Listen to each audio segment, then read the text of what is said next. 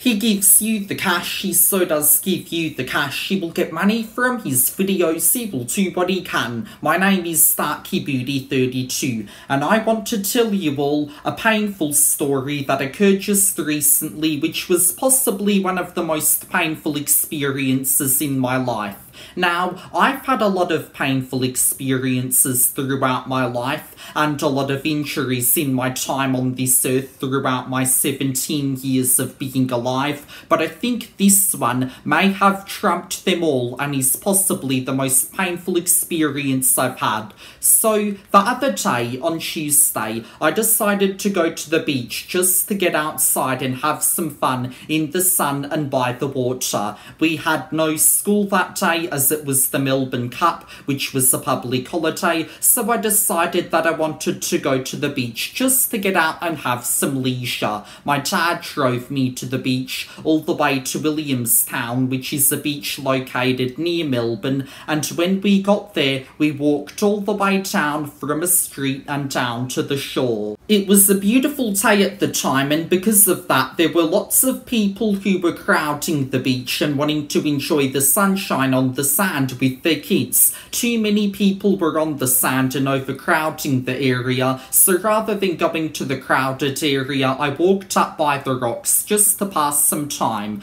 My dad then suggested for me to get into the water down by the rocks as the beach was overcrowded, and I decided just to have a bit of a swim down in the water just to cool off from the blazing sun. So I climbed down on some rails which were next to the rocks and got into the water around the rocks. The water was really cold and shivering, but I could handle that as I'm usually used to the cold, although there were sharp rocks that were at the bottom which I avoided by putting my feet up until I stepped on something. I didn't notice what I'd stepped on at first when I was swimming out away from the rocks, but then when I looked at my foot and noticed that it hurt, there was some barbs seemingly stuck in the bottom of my right foot from a sea urchin. My dad then brought me out of the water and decided to take me to the lifeguards to see if we could get these barbs out of my foot, but then there was this one guy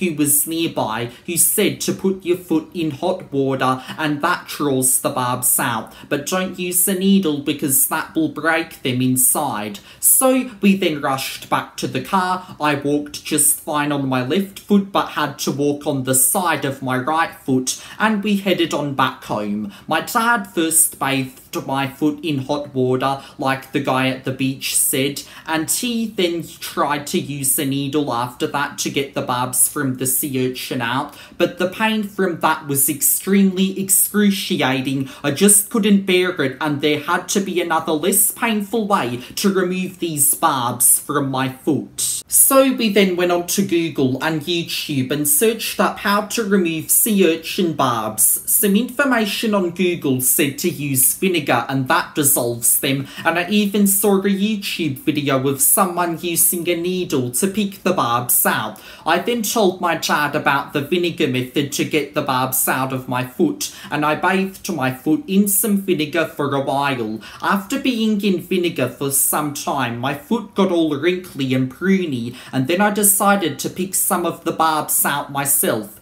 It was much easier to pick them out myself rather than my dad doing it, because I can feel where it is and know where the pain threshold is when doing so, and after bathing my foot in vinegar and hot water for a bit, I then managed to use a needle to pick 3 of the barbs out of my foot. There were 2 that I picked out of my little toe with the needle, and there was also 1 that I picked out from the bottom of my foot. After I managed to pick out the 1 barb that was in my bottom of my foot, I then tried to get out the other one in the bottom of my foot out, but to no avail. I tried to put the needle around the barb to pick it out, but only the top part of it was visible, and it was extremely painful to dig out around it when getting it out. So I then just left it in there because of how tiring the process of it was getting it out, because I spent like 4 hours trying to get the barbs out, and I then decided to give it some time and wait for a few days to see what would happen. Right now, as I'm making this video, video, I still have like one or two barbs from that nasty sea urchin left in my right foot,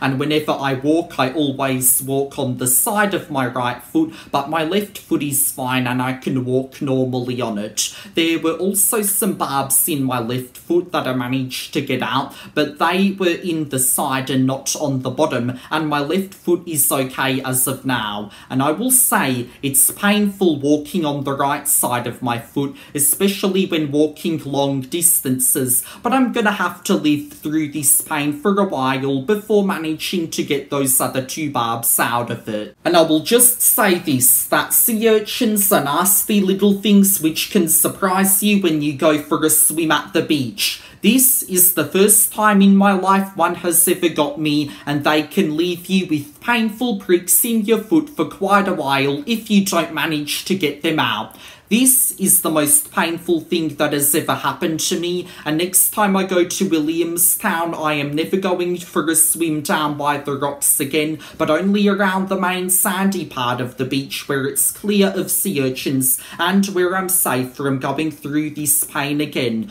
I hope in the next few days I can get the last few barbs out of my foot, despite the fact that they're buried deep. I just need to dig around the area where they are until a little black thing is visible and pop them out, because I don't want to walk on the side of my right foot for the rest of my life with the spine from a pesky sea urchin in there. If I don't manage to get the spine out on my own, I'm going to have to go to a doctor to get it surgically removed, which might be the most likely scenario in this case. But that was my experience of stepping on a sea urchin, the most painful experience in my life by far, and I hope this doesn't happen to any of you watching this video, because it's literal hell and it really does cause a lot of pain with walking, as well as trying to remove the barbs with a needle. Wish me luck for when I get the rest of the barbs finally removed. My name is Starky Booty 32.